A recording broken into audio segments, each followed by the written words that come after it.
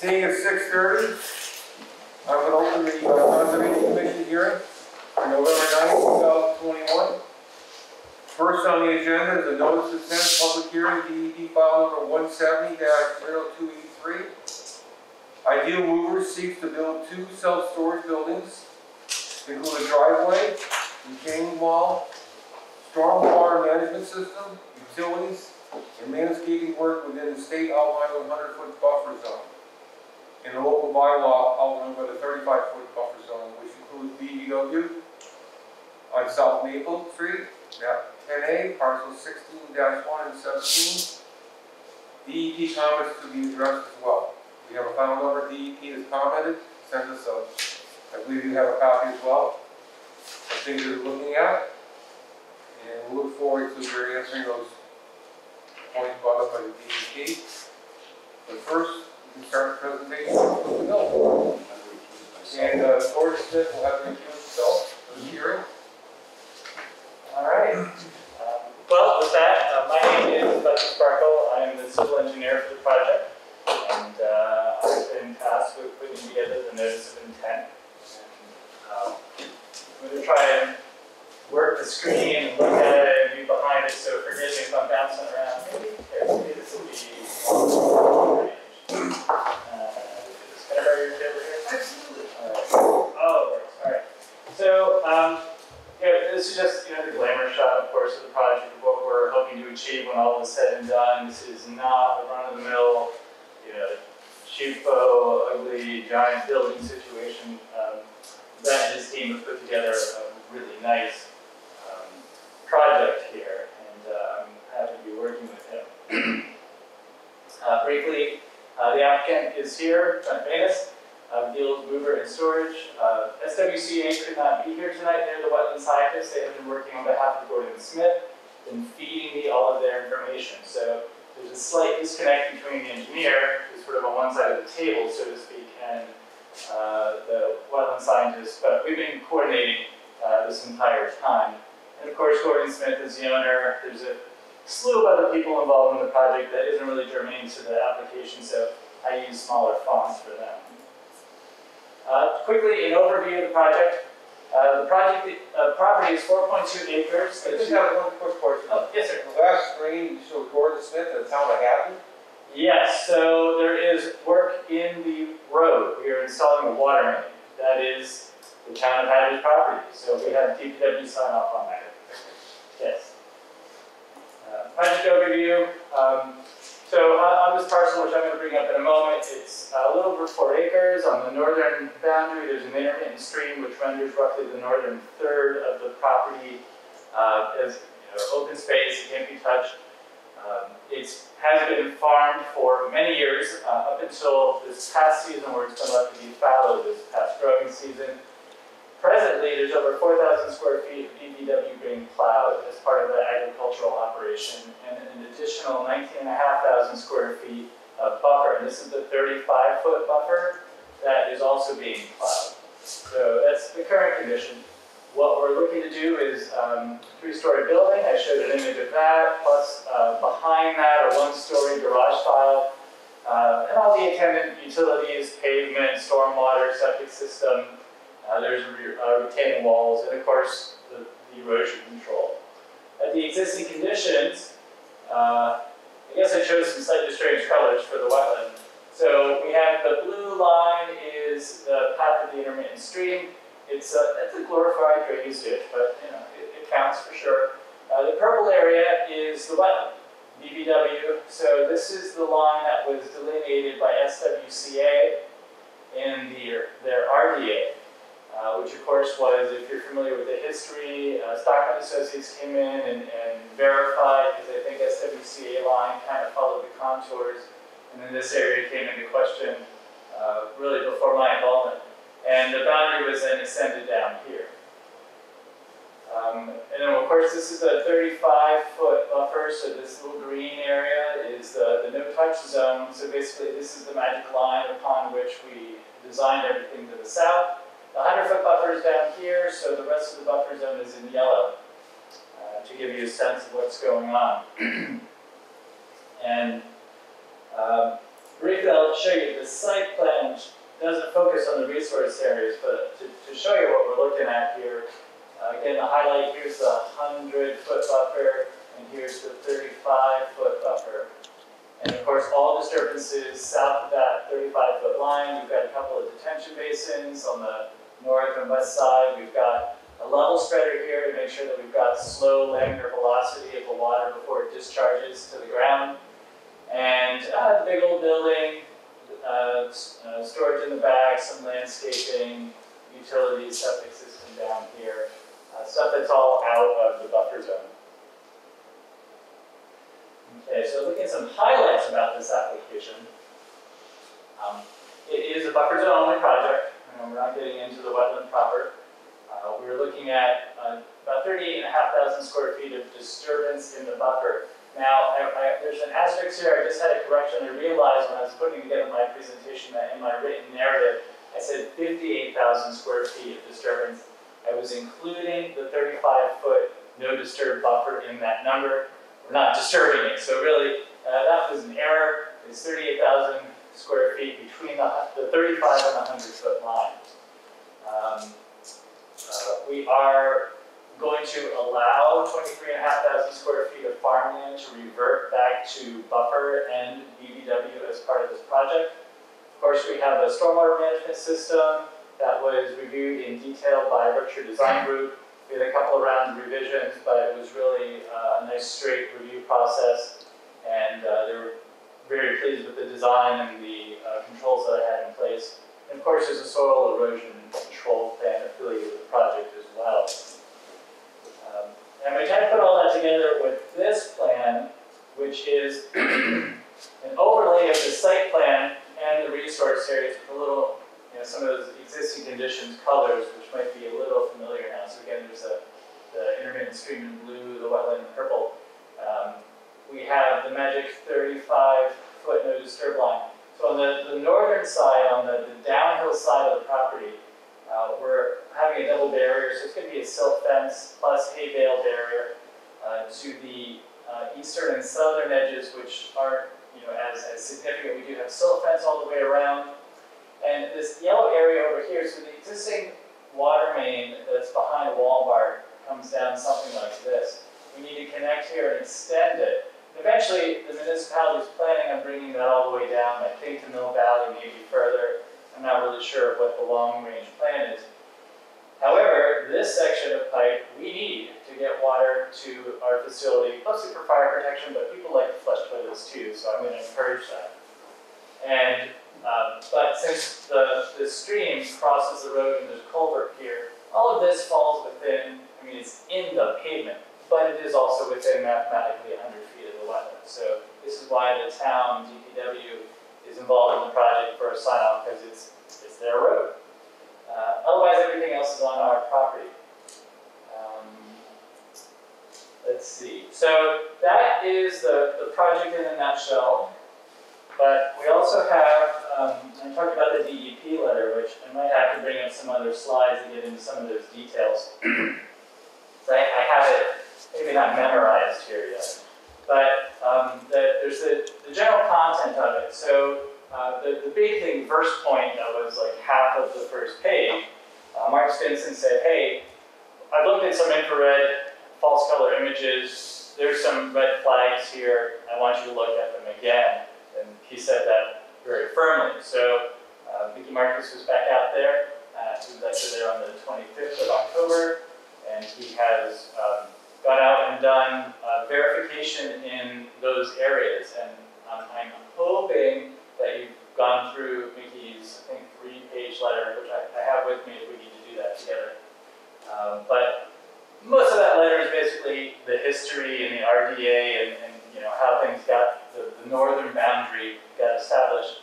And then he verifies that, well, okay, there isn't any more DVW on the property, but those infrared images, and let me go back to maybe this guy, and I can get some other imagery as well, but he does say that, so these are contours here. You can see that there's looping contours, these are descending, so there's a catch basin actually right here. There's a drain that runs through this field.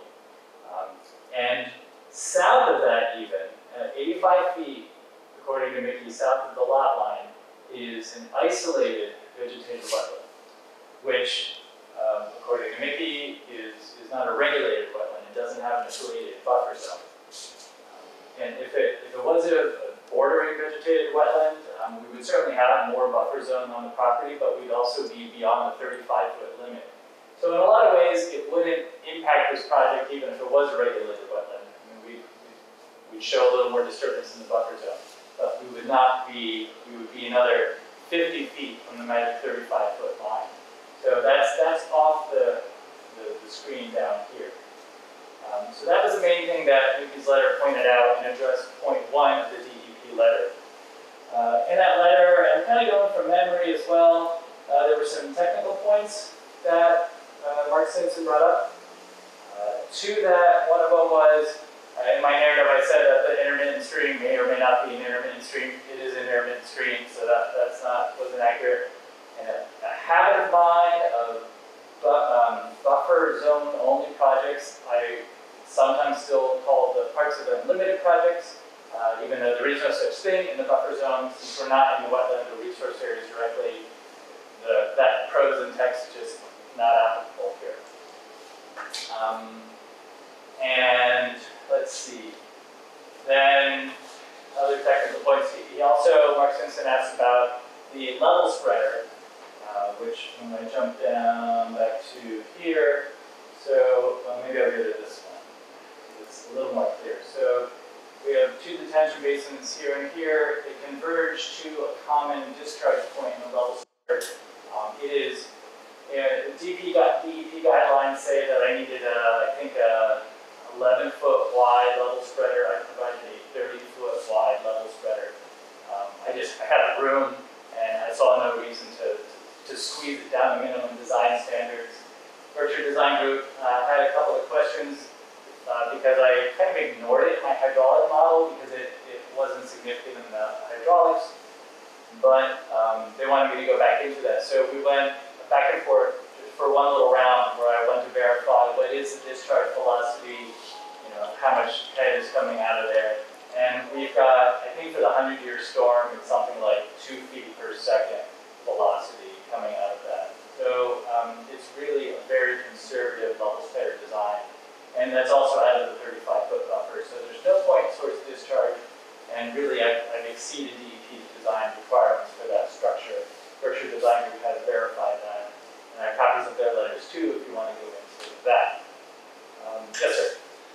In that photo, is that the septic system in the corner, in the lower right-hand corner? Yes. Is that going to be the affected, whatever you call it, the wetland? The isolated wetland is 85 feet at the closest to this boundary, and then this is another 10 or 15 feet in. So we're already about 100 feet to the edge, but there's also no buffer on that matter, so we shouldn't have a problem with that. Okay, thanks. Yes. And back to the DEP letter, I think I basically covered most of it.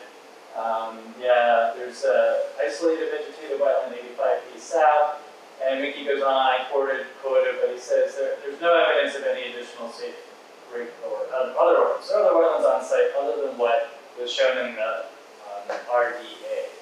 So, which it caused me a bit of a heart attack when this letter came up because, of course, we go and spend all of this design engineering effort based upon what we thought was a solid line, and then there was a question, hey, make sure that it's a solid line.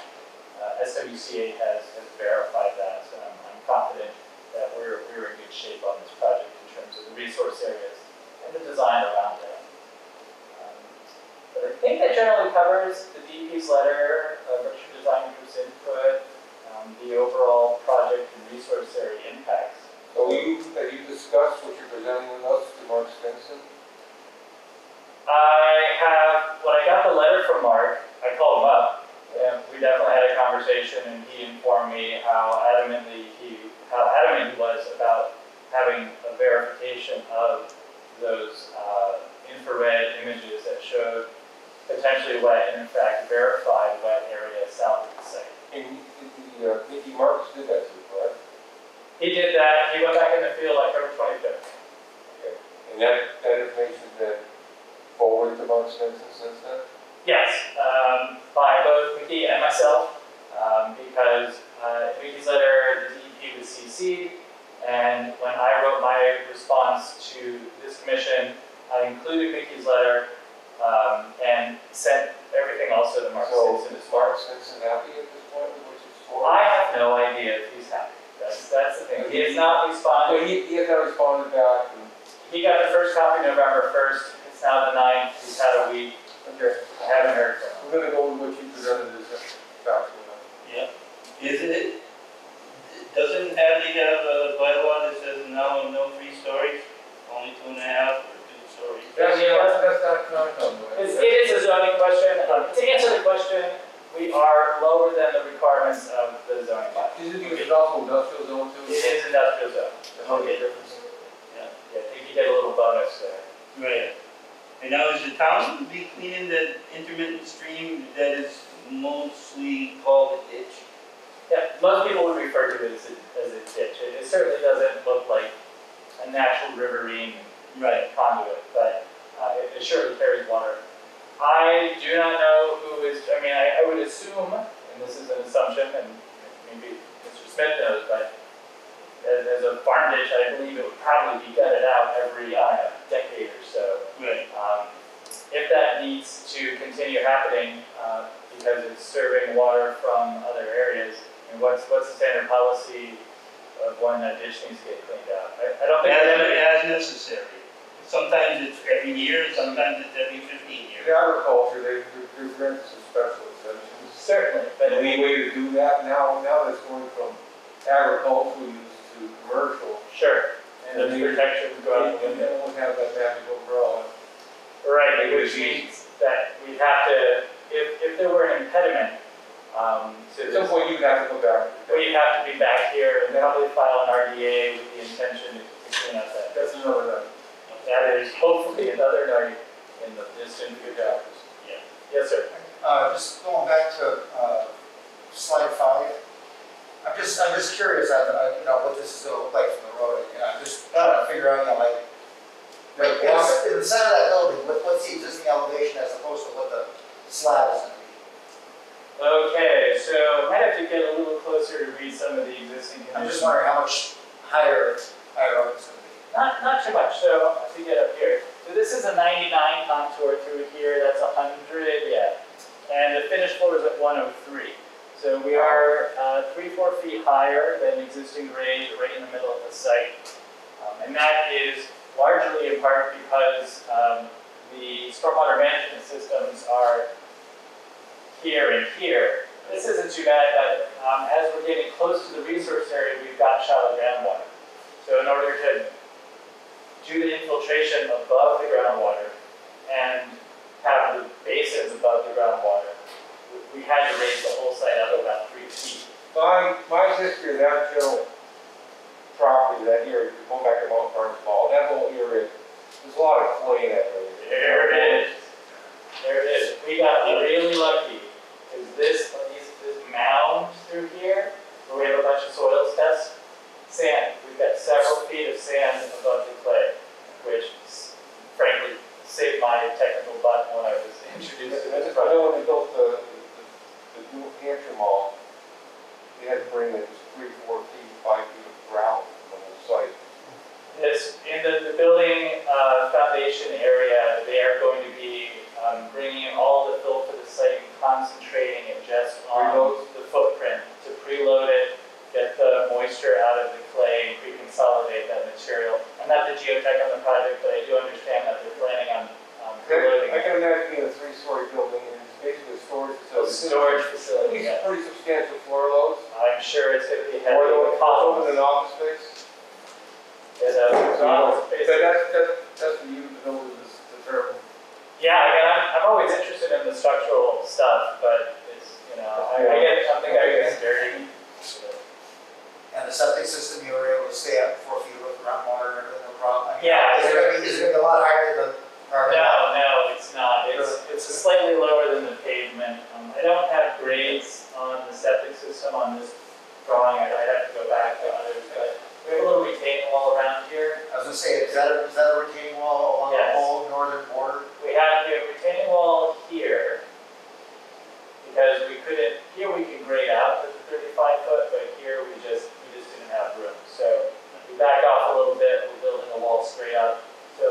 slightly expensive bit of infrastructure there.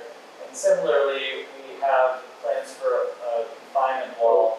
And this one's only like 2 or 2.5 feet high.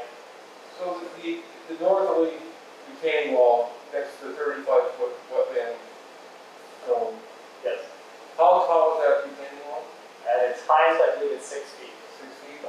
And you're able to do all that work outside the 35-foot zone? Yes. You're building it, constructing, so. Step one on this site is getting down that barrier and working back from there. Okay.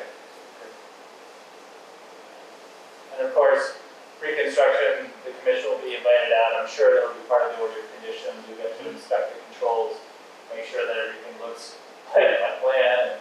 They'll need to have these surveyors out Of there. course, you put an elevation change in that side, it's 6 Oh, yeah. places. Yeah, and the walls, right on that line. 3/4 is going to roll flat, Yeah. and the rest is going to have a double grade. Okay. Yeah. Any other questions? What is the retaining wall made of, if you don't mind asking? Like, I'm picturing like a fence, is it built of? No, the preliminary, there's a final design to be, like, I can't give you the final answer, but right now, I'm sure it's gonna be, concrete masonry units, a block wall. And are we gonna be using small blocks or big old blocks? I think I'm leaning toward the big old blocks, but they also give less variation in height, and they're deep. And we actually don't have a lot of room from the face of the wall to the pavement to squeeze in a guardrail, so we're working on it. We have a couple of options, and it's really just a matter of what's the most economical solution. The other question is, the actual car parking, is that all the gray area? The parking, yeah, the gray area, this is the pavement. Now, do you have a operating maintenance plan for the property as far as like snow removal, where it's something stored? Yeah, on the planning board plans, we've got snow storage areas, and they are, we have a whole bunch of space down here that we can pile a bunch of snow. And we can get in some of these corners. Where else do we have it? Because there's not a whole lot of, that, for instance, to the southern side, that little strip of green area you just referred to as piles of snow.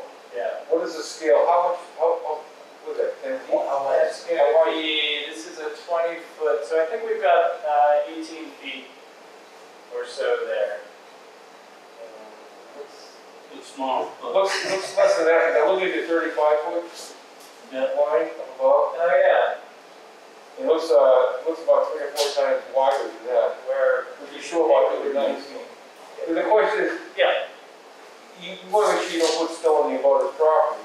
Who is the abutter to the south? Is that going to be an issue? Or, is that still your property? Oh, You want to use that as an entry? doesn't matter. Thanks, I do appreciate it. If you were to put snow on the southern portion, you could still enter your property. You have a problem with that? No, it'll be fine. That's still going to use as farmland, correct? Yep. it's hayland. And you're not farming it in the winter. No. Now, is there also, what is the maintenance plan for chemicals? Depends on snow and ice. Right, so you're testing my memory of what I wrote in the stormwater management report. Generally, I think as a standard, I recommend that salt is applied minimally, and then whenever possible, it is the safety salt, so it's not just the straight up chloride. They've got a few more environmentally friendly ones.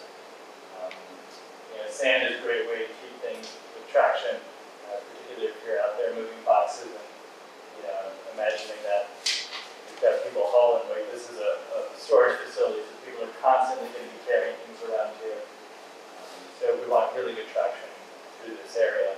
So the sand is really. Just, I'm looking at the site, it doesn't look like a whole lot of room to put snow.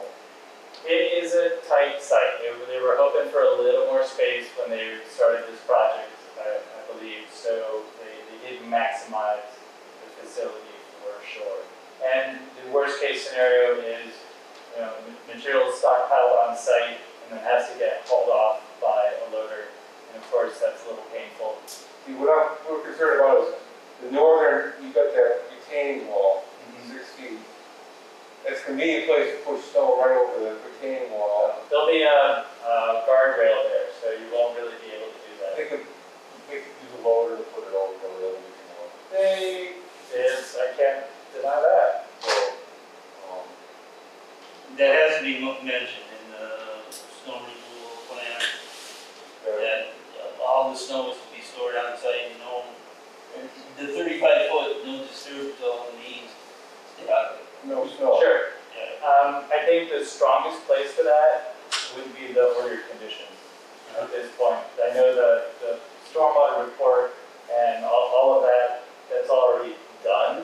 I mean, it's not, we could always go back and ask to make a modification, but since that's an environmental issue and it's the order that will be attached to the deed, I think having that as a condition in perpetuity makes far more sense than going back to the stormwater report. And I fully concur, like, There's a lot of impervious surface on that site going to the retention basins and going into the level spreader. yes, And then you want to make sure the snow is not also put in the retention basins. definitely, it doesn't help anybody, makes a mess down there. oh, yes. It's not clean snow.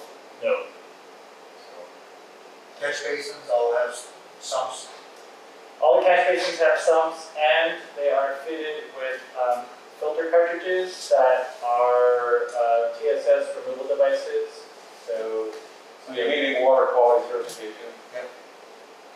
yeah, I mean, as part of the stormwater management standards and meeting the water. Now, this has already been done, planning board's already blessed this, Yes, they're done. we are. So they did all the drainage reviews, obviously, peer reviews. They did. They're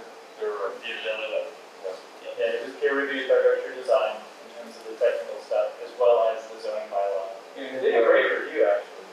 And, is there a plan for, is there an operation maintenance plan? Yes, there is an O&M plan, Sweeping the parking lot, how frequently? including a schedule for the maintenance of all the VFDs, sweeping the lots, when you have to inspect catch basins, when you have to clean catch basins, the same for the infiltration system, because we've got a large infiltration system here under the pavement.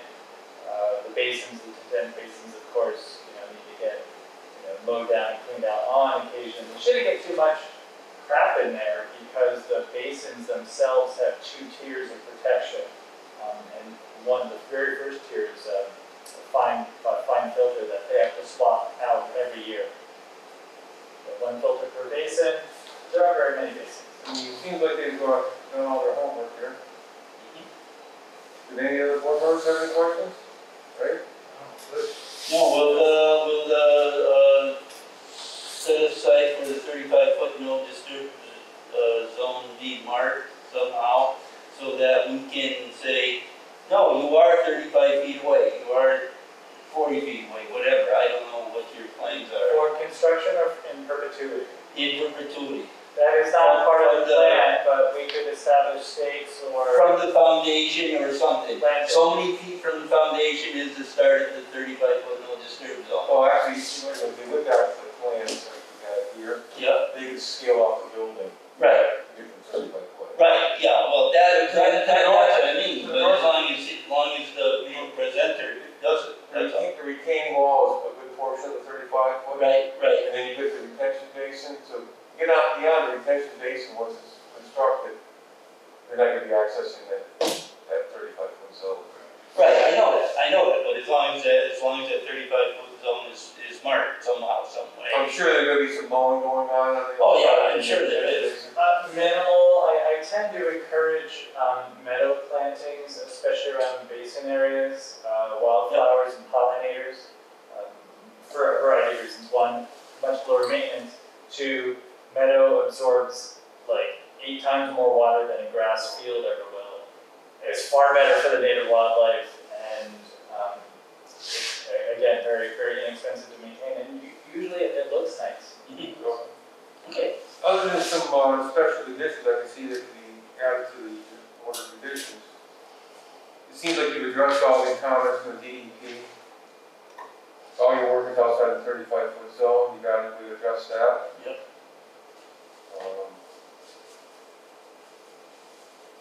I would ask the commission, are you prepared to close the hearing? Yes, I'm prepared, are you? Yes, I am. Alright, So I'll entertain a motion to close the hearing. I so move. Do we have a second? Second. Okay, I'll have a roll call vote for all those in favor. Edwin? Aye. Damon? Aye. Gary? Aye. Opposed? We don't have any. Steve Sinkwitz, the other board member of 5, is on vacation this week. And Gordon Smith, the other 5th member, had to recuse himself from this hearing. So we have a 3 out of 5 votes. We have a quorum, or majority, I should say. So, seeing that, we'll close the hearing, and then we'll have to say, are there any other further questions by anybody who pursue or proceed to special conditions? Let's go to the special conditions. I think one special condition that I want to have is no snow or Right, be stored or placed in the 35-foot buffer zone, right. Absolutely. detention basin areas. In the event of a severe storm, they will have to be trucked off-site. Makes sense. I You know cannot that. give you permission to plow the snow on the perimeter, as you showed to the south, especially if it does fall onto the abutter's property. You'd have to get special permission from the abutter in the event of something like that. Unique case, you're buying property from the abutter. I'm sure your abutter will be a friendly neighbor. Normally, But that's not our issue. Right.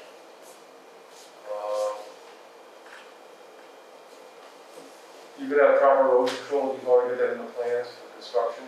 You gotta Yes. notify us in advance of construction. construction period and permanent.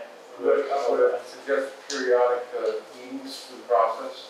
Periodically. Meetings that we can go out and inspect the site. Sure. Anybody think of anything else? What are you looking at, construction is? Does anybody have an answer?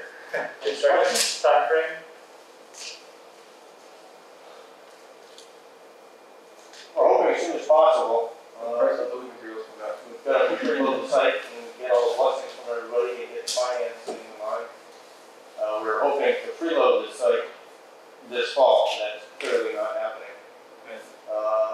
And we are keeping an eye on the price of materials. As we all know, things have gone up crazy high. So How long do you anticipate to preload the site before you, I believe the contractor said like 4 months. that's what I say, 6 months ago? Need somewhere around. So we want to do it before the ground freezes, obviously. Right, I mean, but we're squeezing in time, and we're still waiting for the DEP, and we have to wait. Once the appeal period after the conditions is done, I think you could go ahead and begin the preloading process. You know, doing any work in advance of that is at your risk in case DEP should appeal our order of conditions. The board, as a general rule, will have as many experienced people in environmental science as in the past that would have reviewed this project, which is probably a little more fine-tooth comb. So we're going upon the recommendations of the engineers, the peer consultants, that done a review, and basing our findings upon that, and not doing our own in-depth analysis. You know what I'm referring to. So,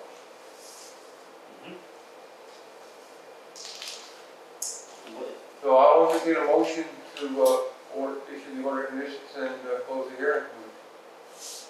I so move. Second. Second. Okay. All those in favor, roll call. Edwin Ledusko. Aye. Rita Miskowski. Aye. Gary Collins, yes. No opposed, it passes 3. Okay, so. We just, 3-0. Thank you. one more, three, Thank you. One abstention. Okay, thank you. Next presentation. Very nice.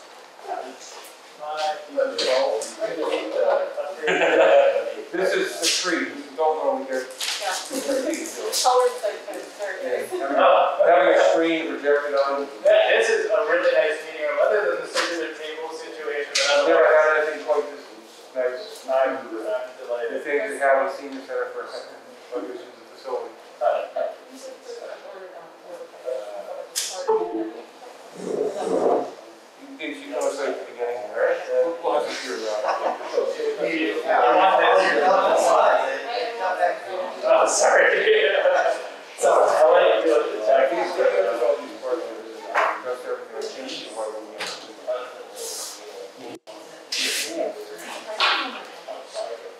That's what you have.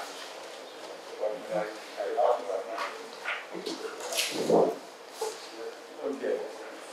Second hearing tonight, I'm going to open up. Notice of intent, public hearing, DEP file number 170-0282. Keith Rabin seeks approval for a residential driveway crossing in a GW and NHESP priority habitat on North Hadley Street. North Hadley Street, that's the wrong last one. That's right. Map 10C, parcel 61, these comments to also be addressed. NHESP determination to be reviewed. And who is here to present for this disease? Hello, my name is Dennis Searle. I work with Berkshire Design Group, and we're here on behalf of the owner, Keith Reed. So, Before I go any further, everyone signed on the appendix, correct? that's correct, David. Yep, that would be it. So I don't think that I'm correct. Well, we can just put his name down.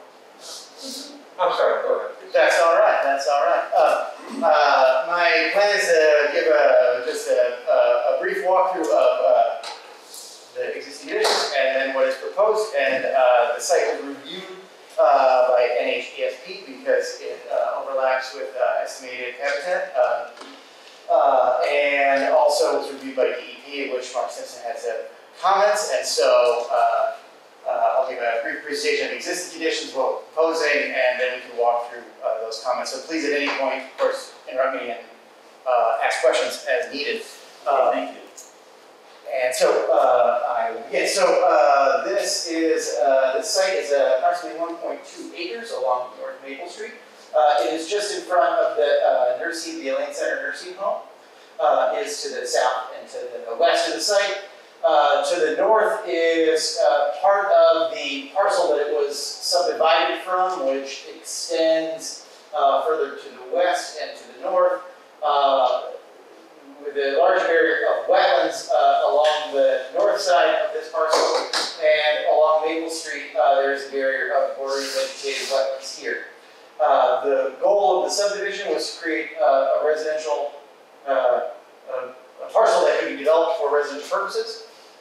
And so the main issue is that there's no way to access the upland portion of the site. So per section of the Wetlands Protection Act, which is 1053, which states that for limited projects, some limited projects, you can request approval to cross bordering vegetated wetlands in order to access the upland portion of the site. So we are requesting the ability to have a driveway crossing across these wetlands here. The driveway is shown here with various hatchings.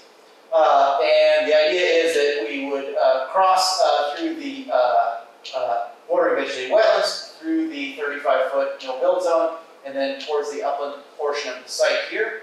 The 35 is shown here, and the 100-foot is shown here.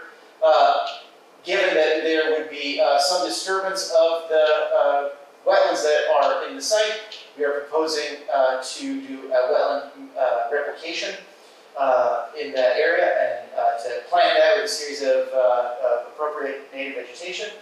And we are asking that this be done following the state's inland wetland replication guidelines, something that Mark had noted. And so,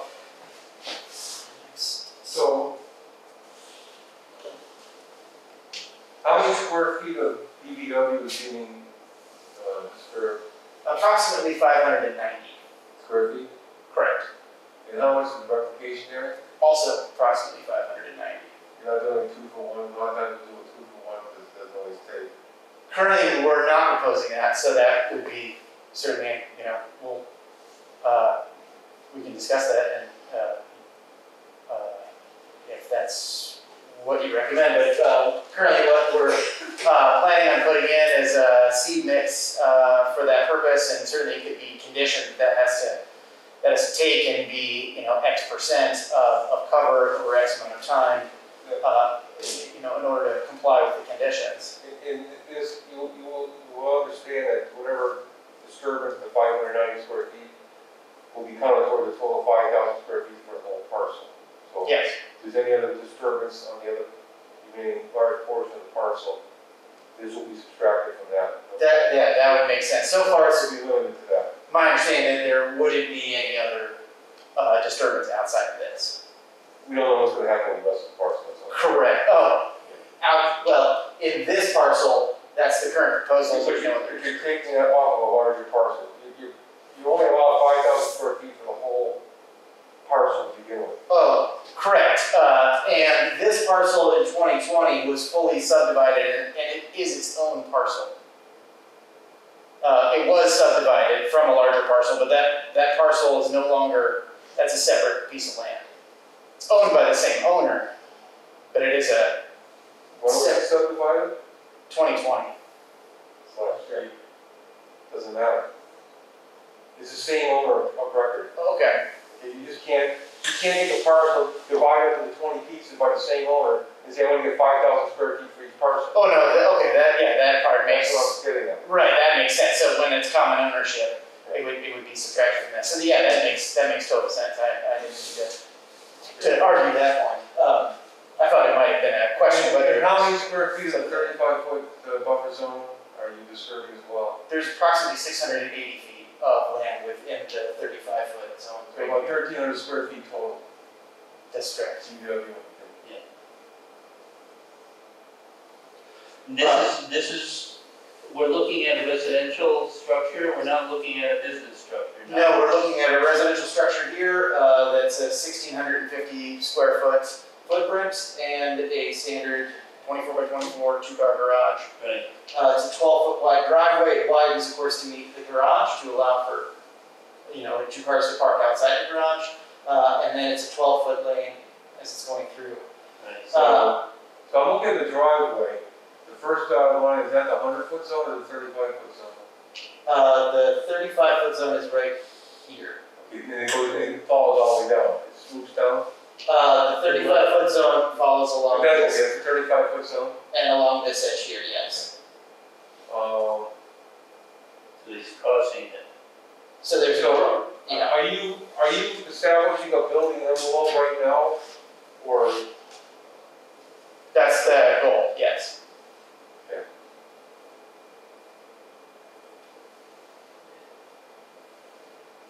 It's basically tucked up against the setbacks that would be on the site. It's residential.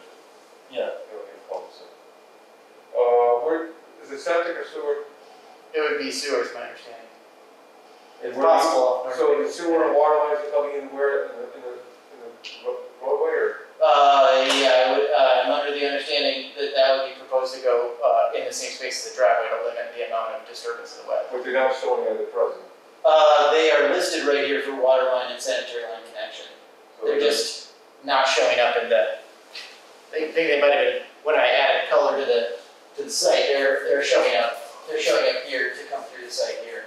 So those are going to be installed at the same time as the driveway. That's correct, And yeah. that's in his purpose, the draft that is permanent, same. There's no one showing back later to do it opposite. Correct, yeah, the idea was to do that at the same time to minimize the disturbance. It's the same body of disturbance. So have you addressed all the comments from the DEP? Have you go over those with us, please? We can walk right through those.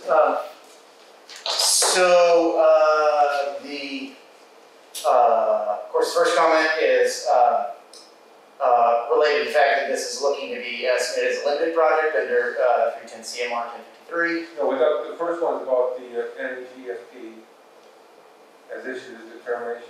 Oh, yes, and NHESP did issue its determination. Essentially, they found that there was no, it is within this area of priority habitat and estimated habitat here.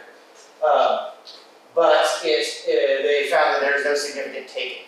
And so that they said that this project is approved on their behalf.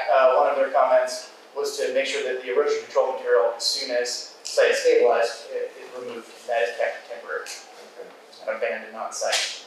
Okay. So We have no disagreement or further comment on that. That makes sense.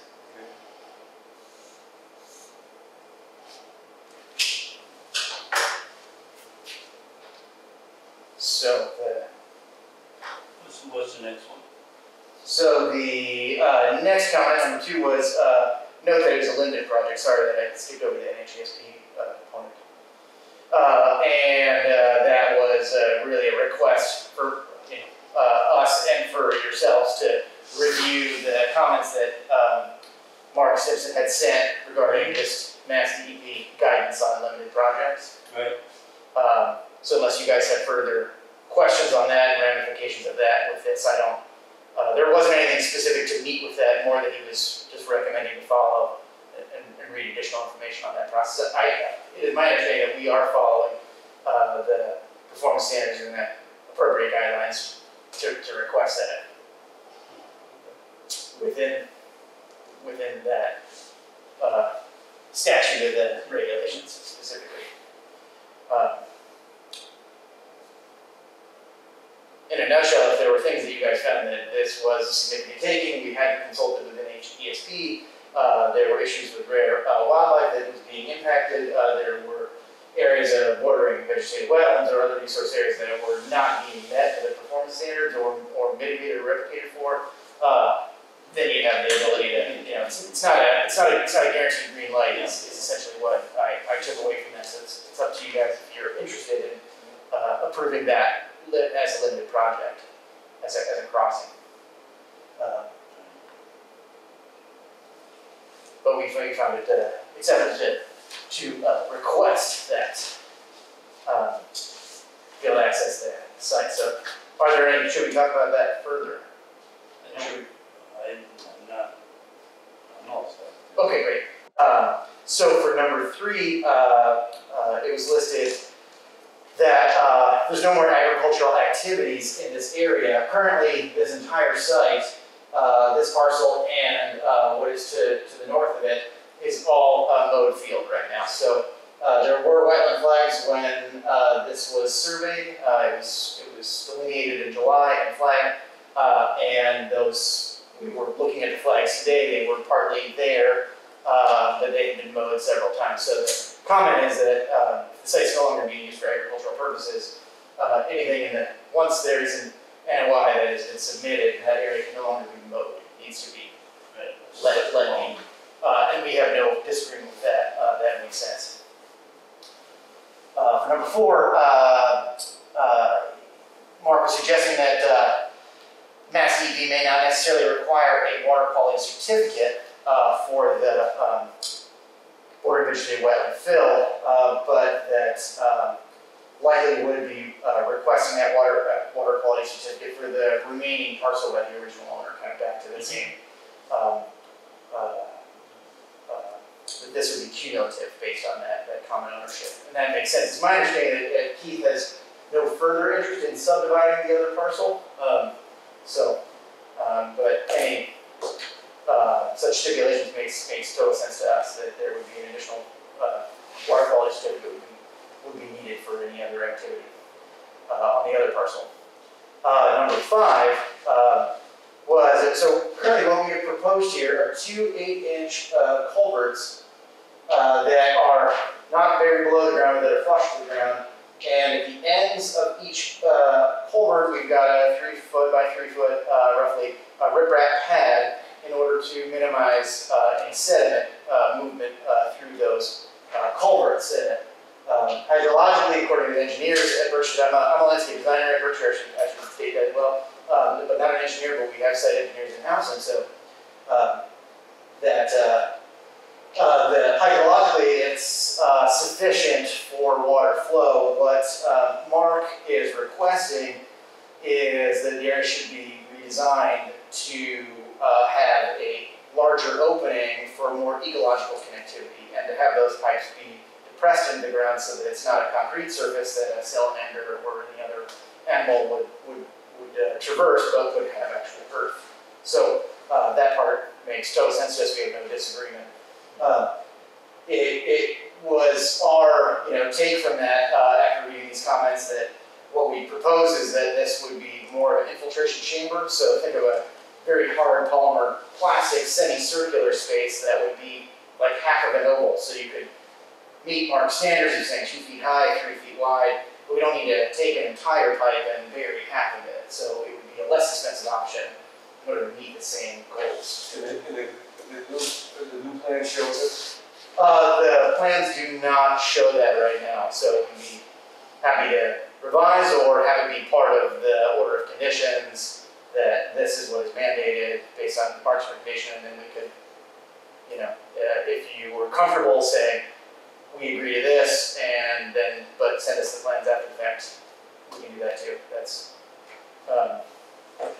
we don't disagree with his comments, whether we meet again or whether we close the hearing tonight and agree that this is formally what is to be done. That's fine, we don't have a disagreement with comments.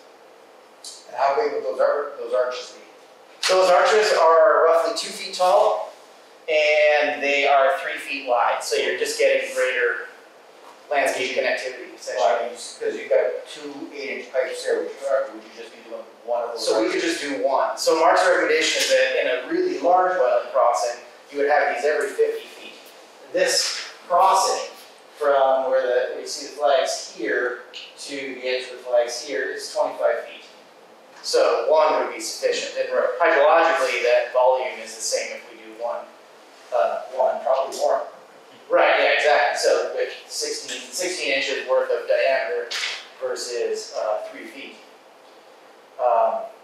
And so then, number 6, that he says that although the driveway width is 12 feet wide, the actual,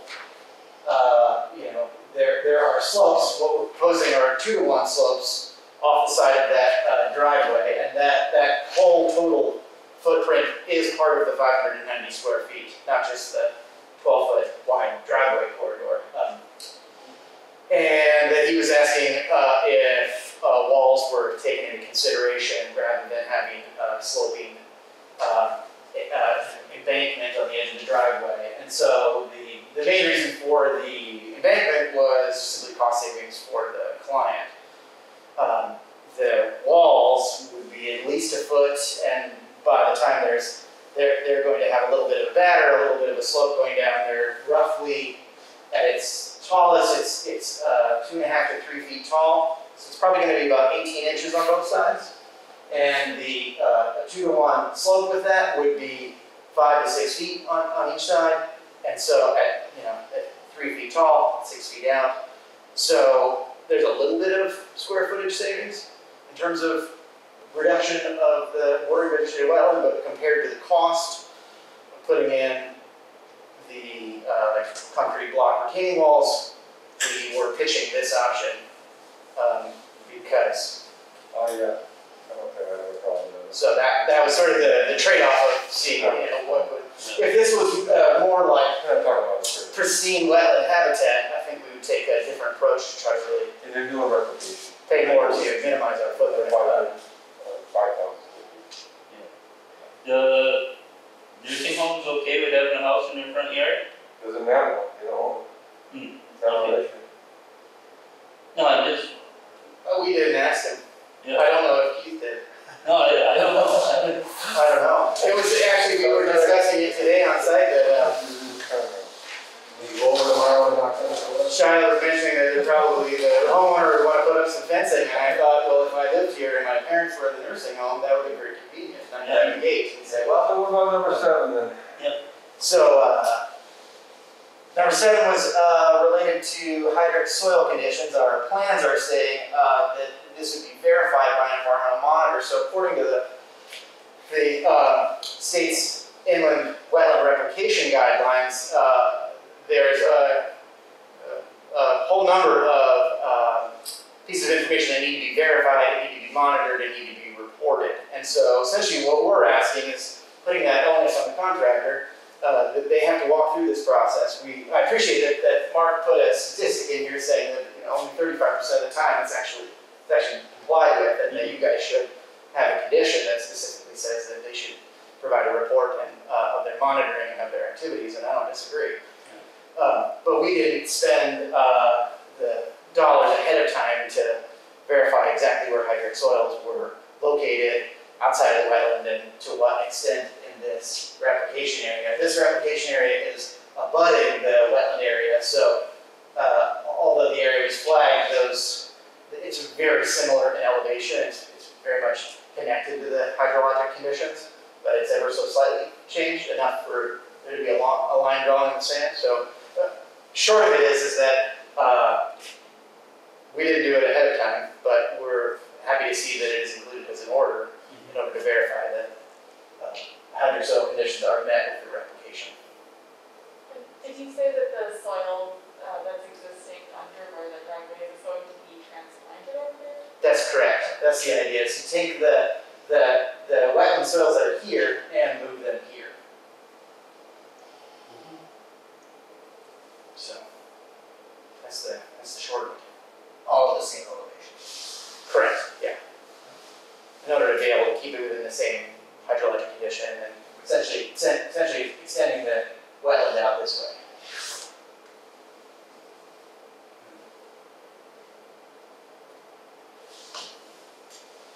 Are there any other questions?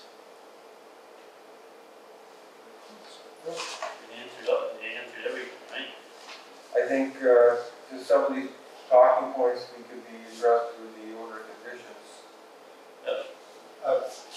Is that gonna be a full foundation? Is there gonna be a sump pump? And if there's a sump pump, where's the discharge? Oh, that's a good question. It's my understanding that this would be a slab on grade. Okay. But that wasn't something that we had fully considered. There's not, plans for this have not yet been developed. So, that's a good point, yeah. So how does the board feel about, they have to come back before they build a house and see something change? How do we want to address it? I think he should. I think the landowner should, or Well, the issue is this is a notice of intent. We're going to require them to file another notice of intent to come back to build the house, because they're showing a footprint already. well, this doesn't tell us where, that's the proposed position of the building. It's not set in stone, right? If this were approved, then it'd be my understanding that that's where we're proposing to put the. You can tweak it a little bit. No, that's it. Yeah, otherwise, very minor tweaks, but otherwise, yes, if there's any significant change to this, it would be what You we still have to come back. yeah, we would have to return. That seems to me that if I was to switch hats, I would expect me to return if there were significant changes to what had been approved. Right. Yeah. Do we wanna, As far as I understand, Keith supports, all of what we're proposing.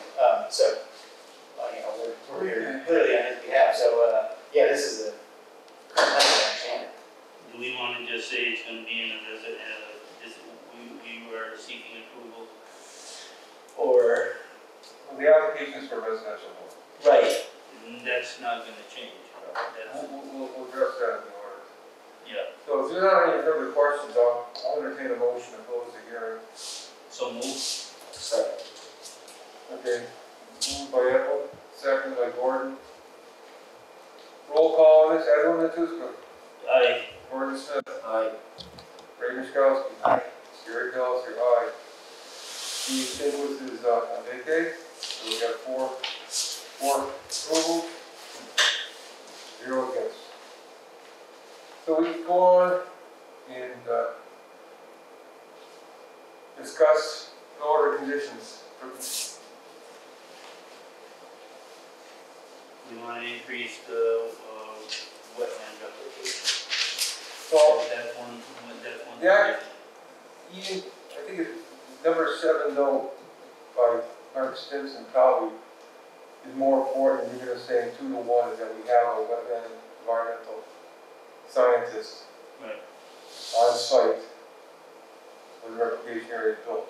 So I think we should take this number 7 comment from Mark Stimson and word that in such a way that we put that in the order of conditions. Okay. We'll work down the list first. We do have a note in our, not to say that you shouldn't do that, you should, I agree. There is already a note calling this out. On the plans? Yeah, saying that this should happen. Okay. So we- But please do, change the course of action. No, the fact, if it's on the plan is recorded Right. with the order of conditions, correct?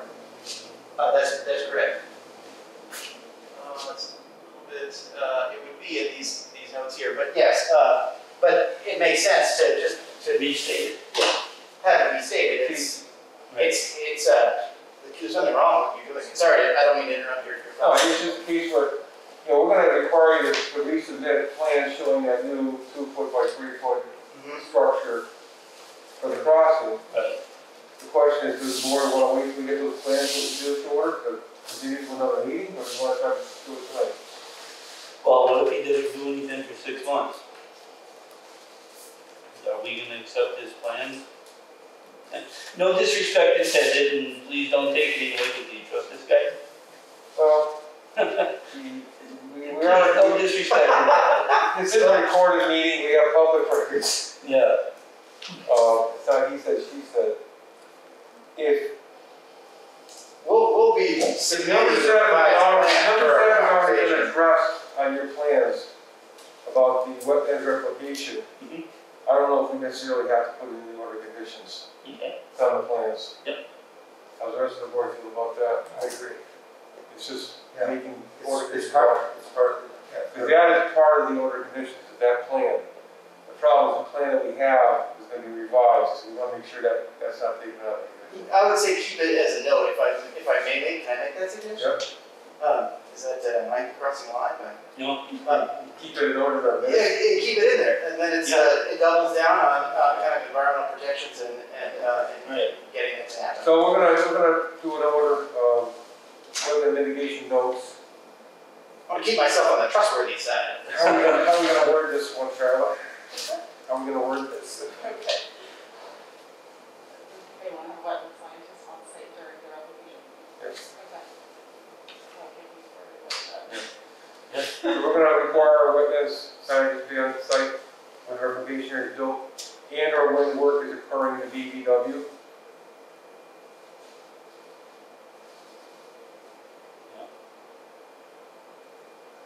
and all the necessary precautions will be, I know that you're gonna do them anyway, but I just wanted to state it for the record, that all the necessary precautions will be taken. And Straw bales or straw bottles or something like that. There's erosion control currently outlined.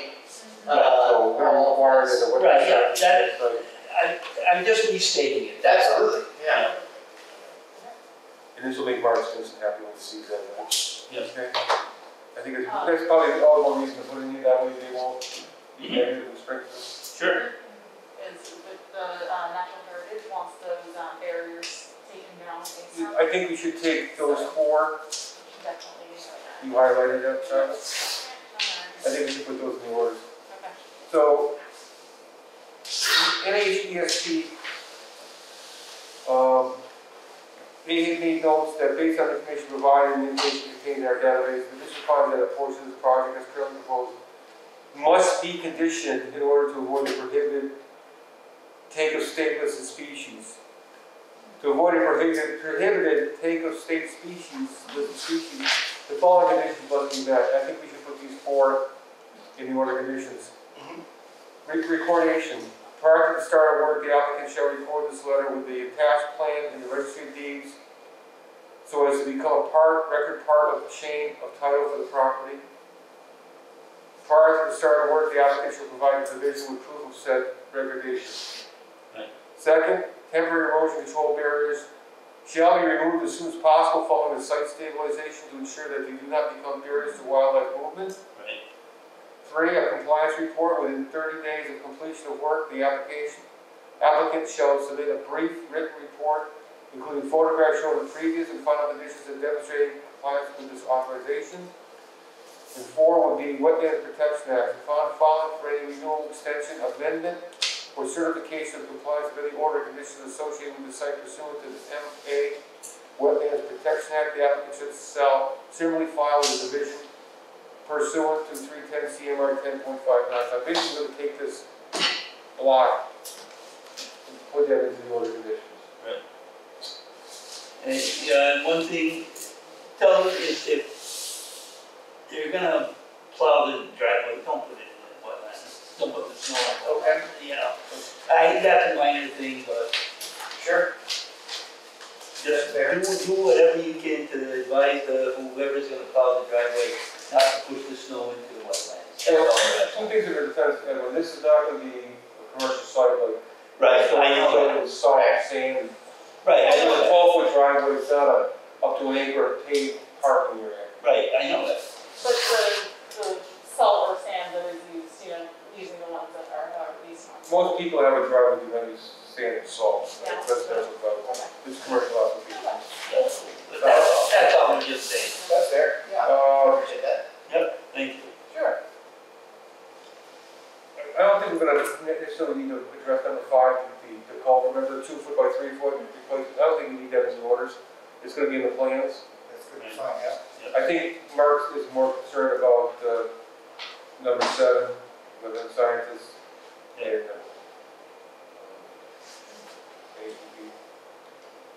I think we should put in the order condition though, no mowing should be taking place regardless. Once all non-agricultural activities on any parcel where we're proposed, I don't know how we're gonna word this one here. We need to, basically state that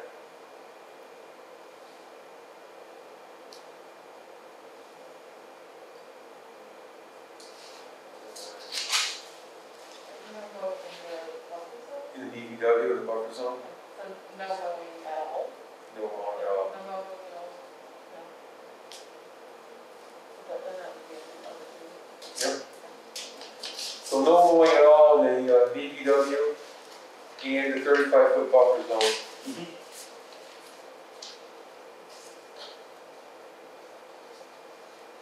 Do you know who has been mowing the property or when it was last mowed? I don't actually. Okay. Very well to be the current landowner.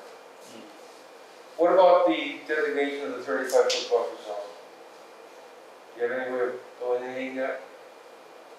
The monuments? Oh, good point. We don't have anything proposed at the moment.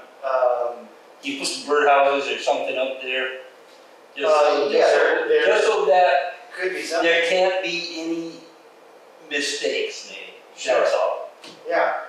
Right now it's like edge of lawn, so there would be a vegetation difference, but. Yeah, but the lawn can expand to. Yeah, they're gonna keep going into the, so we need some way to delineate Yeah, the 35-foot buffer zone, Okay. no mowing beyond into that, so. yeah. Well, if you go there at 9 a.m., the power lines cast a shadow right there. Fun fact. Well, that's That's only on that's one on that year. day, yeah. It's on a sunny day only, Yeah. Yeah, we're happy to, ask Keith to do any, Yeah, that would be a wise idea, because everybody that's mowing, I've never met anybody that doesn't try to go a little bit further. I'm trying to remember the past what we've used for wording in order to delineate these. I know. Every 25 feet. We're gonna put something in there. that's totally fair, yeah. Yeah. Probably every 25 feet, we're gonna want some type of marking, Okay. permanent marking. To maintain the 35-foot zone. And, obviously adequate erosion controls are already in the plans, correct? Right. The construction of the roadway and utilities. I can't think of anything else. Can anybody else think of something that I'm missing? No, and, Keith, how do you say his last name? Rabin. He realizes that Hadley's a goldfish bowl, and people are gonna be watching him like a hawk. So he's gotta make sure he does things right. That's fair, yeah. Things are, especially on North Maple Street, especially in front of the nursing home and Home Depot's right there and everything, so. I'm gonna look for a Good, motion. I would say, yeah. Yeah. Based upon our discussions, it's a little different than what we've done in the past. Right. Usually in the past, somebody will propose the order conditions and we vote on that. Basically, proposing some order conditions and notes and asking for someone to make a motion to accept what I presented. I so move. Evan supports that, second, I'll second. by Gordon. Roll call vote, Gordon? Evan? Ray? Aye. Gary, aye. 4-0 passes, okay? We'll be, putting together some more conditions, Mike. Thank you guys for your time. Thank you. Well, Very good presentation. thank you. And thanks for giving me it this morning. It was a little less color than Bucky, and that's, you know. The, next up, the agenda, request for determining the applicability public meeting continued. Next item, seeks to modify solar array for energy storage by installing concrete pads and poles in buffer zone off of West King Center Drive, map 10D, parcel 29. I'll let Charlotte fill us in on what's happening, because we continued this a couple of times in Right. July. And we haven't heard from the applicants, but she can explain their discussion when it happened. Yeah, so, in seeing that was continued a couple of meetings, I got in contact with the folks who did the delineation over at SWCA and the folks at Nexan. I come to find out that, Valerie Miller of SWCA is no longer employed there, and, Justin, can't remember his last name, and Nexan is also no longer employed.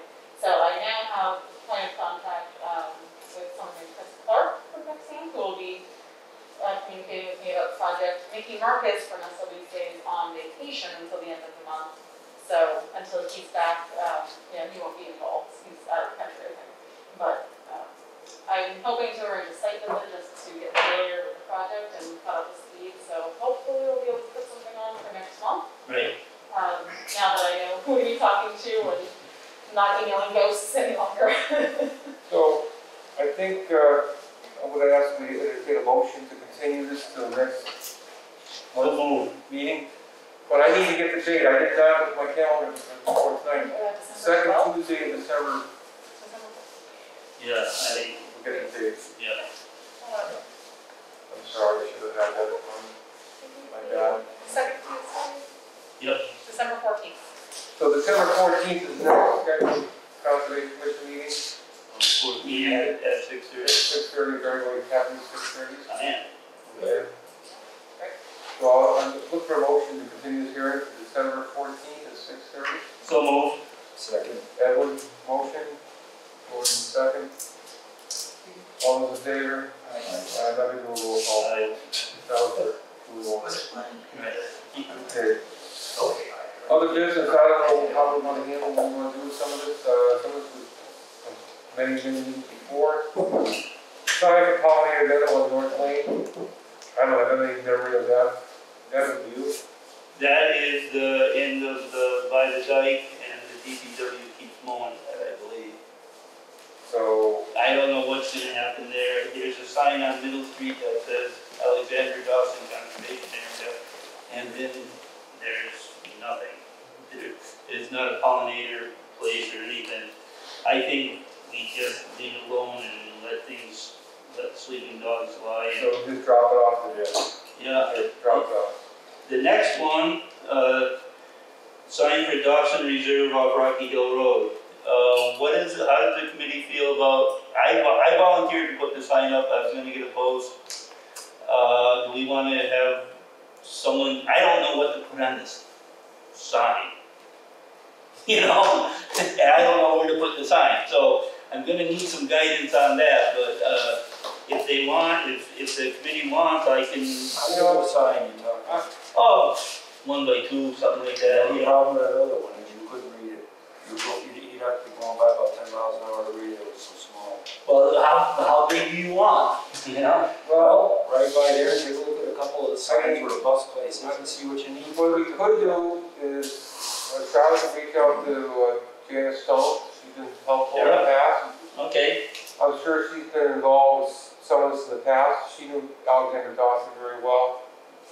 And what would be appropriate wording on the sign, and maybe she has some other experience because she's worked on other boards. Didn't you think that was small when you go by there? You Sure. went to read, yeah. Charlie, why don't you you reach out to Janice? I knew it was there. She was, that's all it was.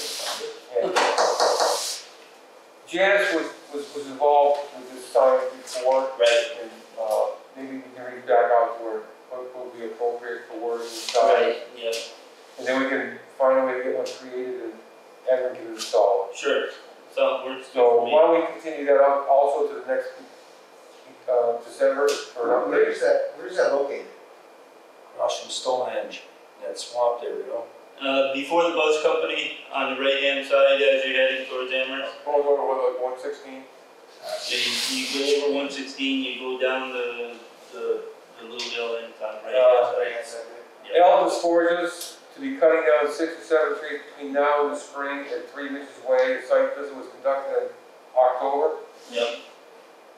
with Evan Matuzko Mm-hmm. and Shiloh Davis, our Conservation Commission member. Yep. Chick staff. And they confirmed the trees to be hazardous. Permission was granted. Work will be done by the foresters themselves. Right, the trees were leaning, they got an emergency order before by the previous chairperson and our Janice Stone. And we asked, they were starting to fall over, they were starting to uproot the dirt underneath. So we suggested you cut the trees down, leave the stumps, and that's it. That's what they're gonna do. That's what they're gonna do, so they say. I don't know if they did or not. You two went down and you basically documented which trees they are. So Right. you have record of it, and we'll leave it at I that. took photos as well. I wasn't sure if the commission would want me to do the paperwork the same way they did before, or if we were satisfied with the verbal permissioning. Let's establish a paperwork trail and then we'll be all set. We covered our ass. That would be nice enough. Bills and correspondence, invoices for MACC membership and workshops attended by conservation agents, Shiloh Davis, for the purpose of training. Yeah. Okay. Do we have those? Yes. Okay, I just handed them to Gary. good. Those, for the membership for NACC, and then I attended several workshops, for the, So the membership dues are $60, the conferences were $300. I don't know if that exceeds the budget or not. If it does, I'll take the $10 out of pocket. We will take care of it somehow. One way or another. So do I have permission to sign this? Yeah. We have a motion, someone on the board? I so moved that Gary act as our agent in signing these bills. Second by Gordon. Okay. All those in favor? Aye. Gordon, Edward, Raymond, Yes, sir. all three? Yes. Okay. Yeah.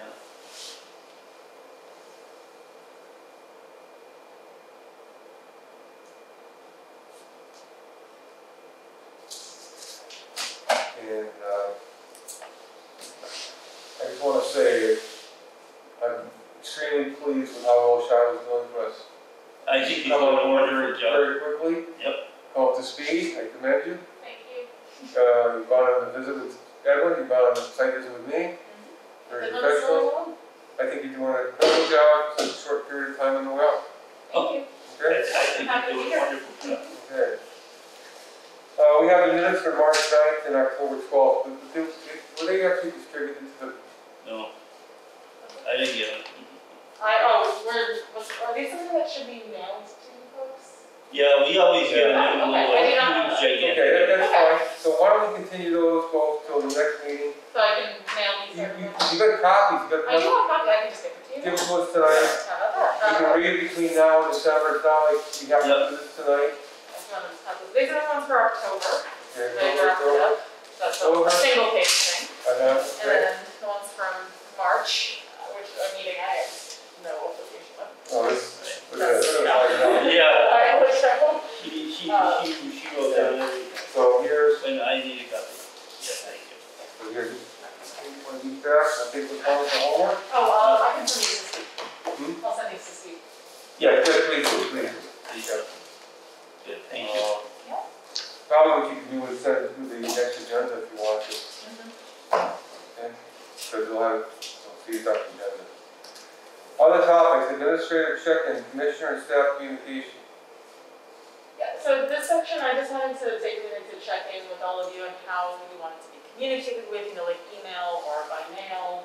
I know some of you have businesses and then I know you all have full-time jobs, so like when is best or worst to contact you? As I'm only in the office 2 days a week, but I understand there might be times that we need to talk outside of that, so. I'm not computer literate, so I'm kicking and screaming and being dragged into the computer age. So I think part of the same camp too. You Emails are the best thing I see. You like email? Yeah, I did look at it. I'm fine with email. Yeah, same thing.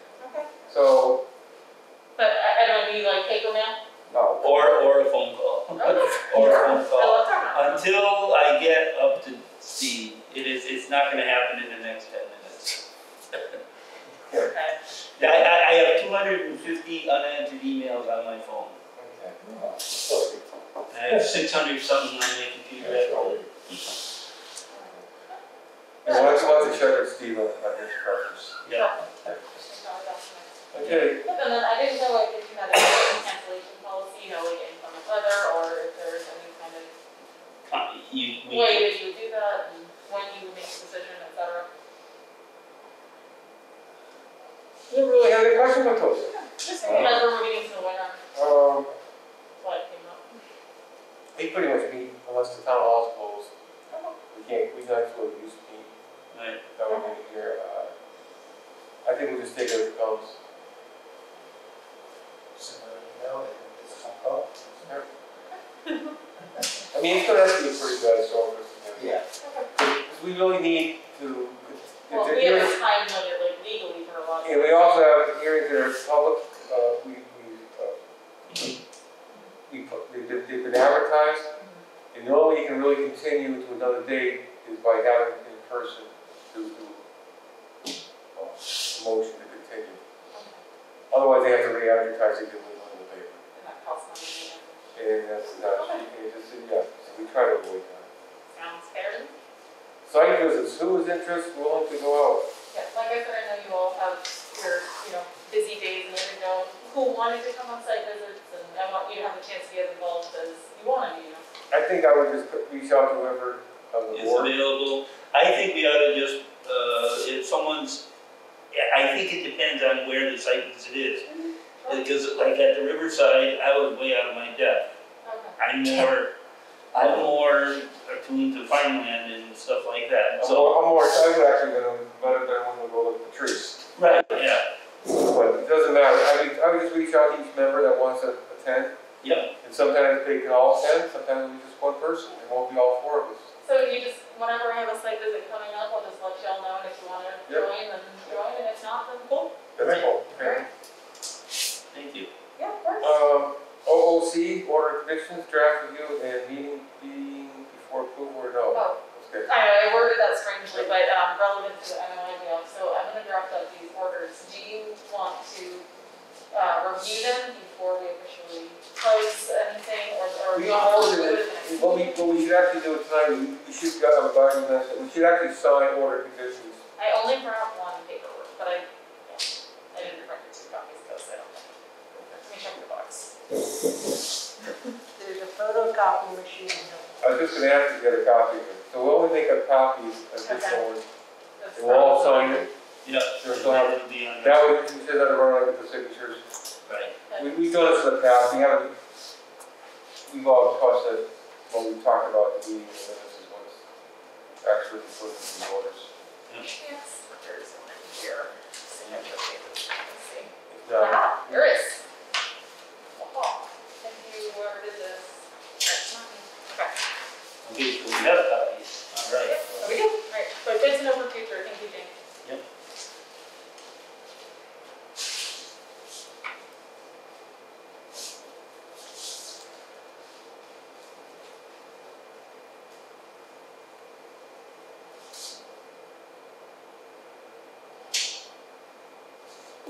So, do you all want to see the drafted up order before sending it out, or? No, we trust you. Okay.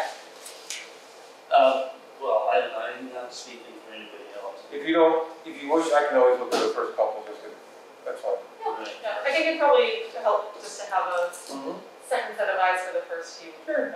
Alright, awesome.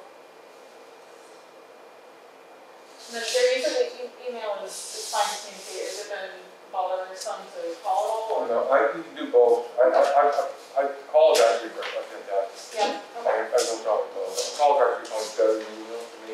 cool, Even though I look at the email, I get a lot of them, yeah, and but sometimes, on a busy season, the phone calls are actually, responsive. More better. sound better, like it.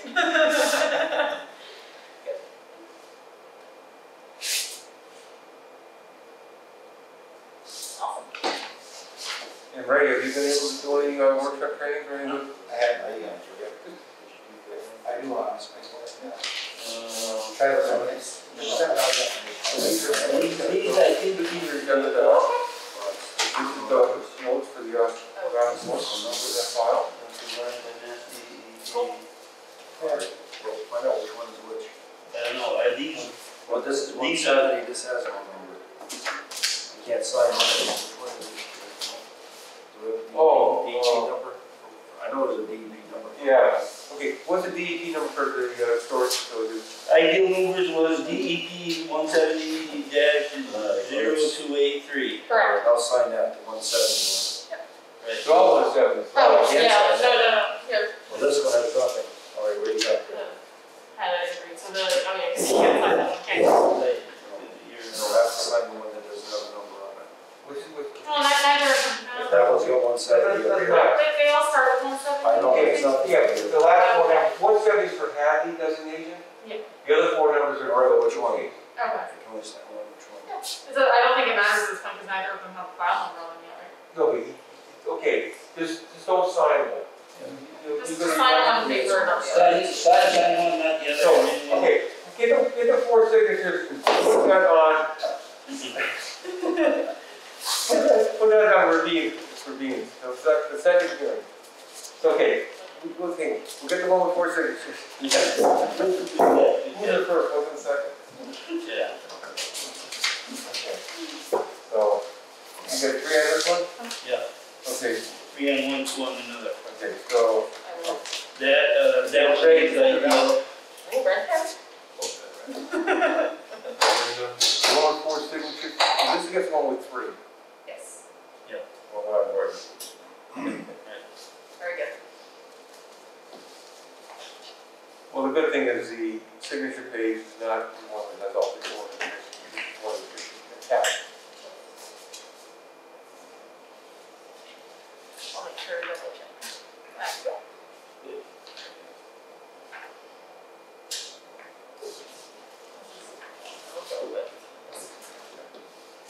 Put that on there for. Is there anything else the board would like to discuss tonight before I entertain a motion to adjourn?